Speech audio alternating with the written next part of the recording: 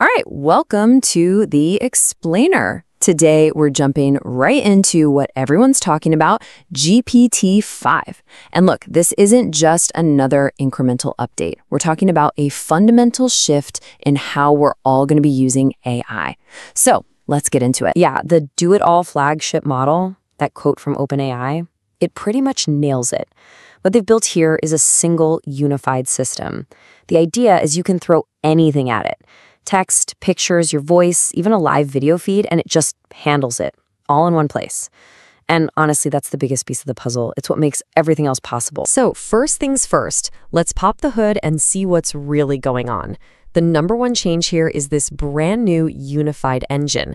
And I want to be clear, this isn't just them tweaking the old system. It's a complete architectural redesign from the ground up. You know how it used to be, right?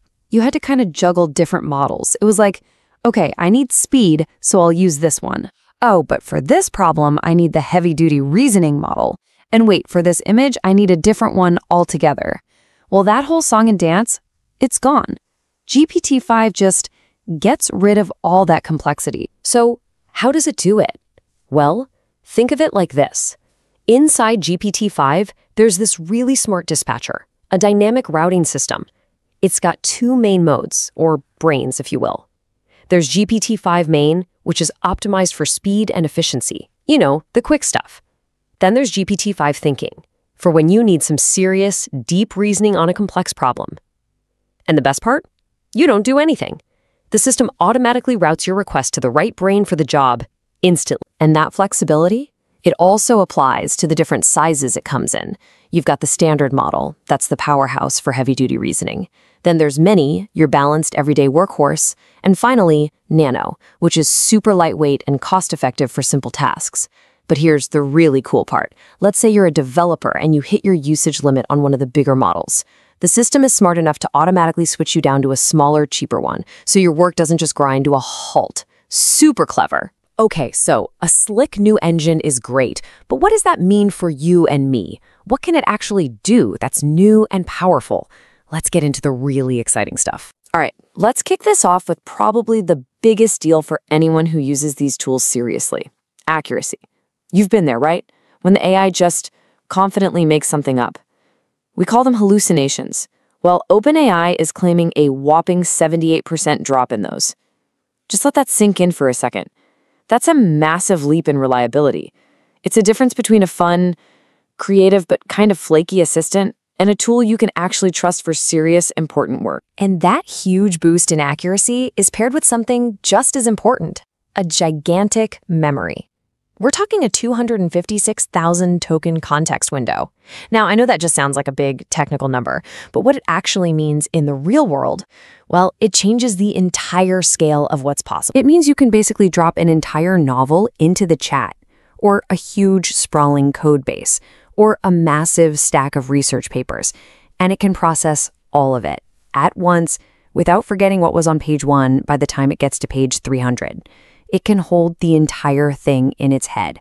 For anyone doing deep research or complex analysis, this is an absolute game changer. But okay, the real headline grabber has to be its truly multimodal powers. It's not just about mixing text, images, and voice anymore. That's old news.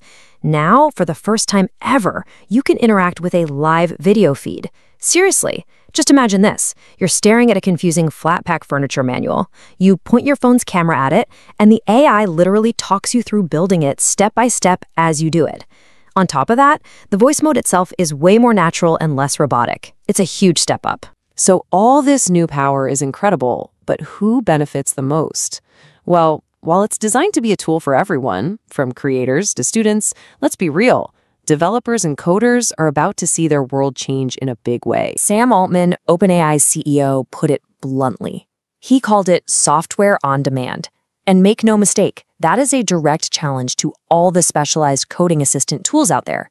He's signaling a future where you don't just get help with code, you just ask for software, and it gets built. So check this out. It's not just about generating snippets anymore. You can give it a single high-level request, something like, hey, build me a working physics simulation that shows the Bernoulli effect. And then you just wait. The AI acts like an autonomous agent. It goes to work in the background, writing the code, running tests, fixing its own bugs, and then, in a matter of minutes, it delivers a complex working application. It's wild. And it's not just for coders. That improved memory we talked about, it turns the AI into a real long-term partner.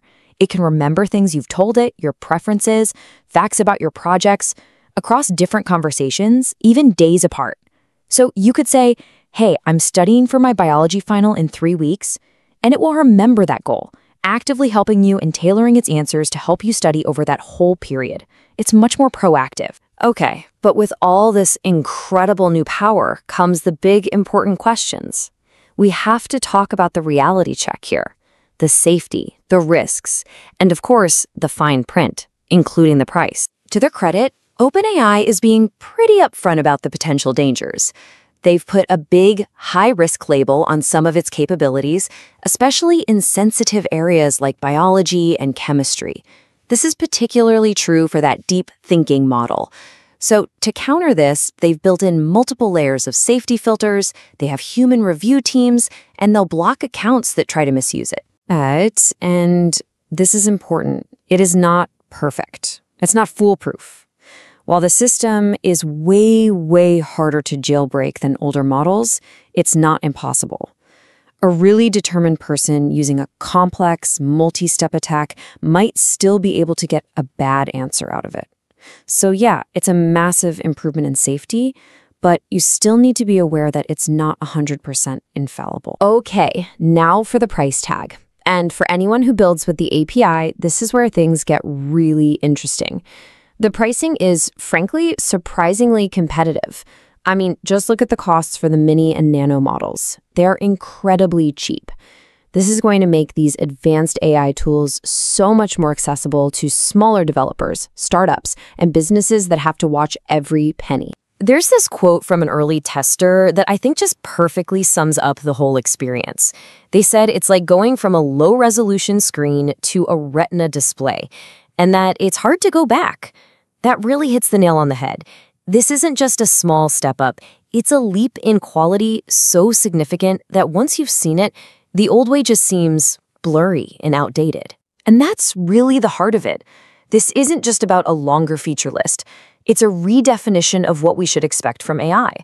It's more intelligent, it's more intuitive, it's more integrated into everything. And now that we've seen this retina display of AI, the real question is, can we ever really go back? Thanks for joining me on this explainer.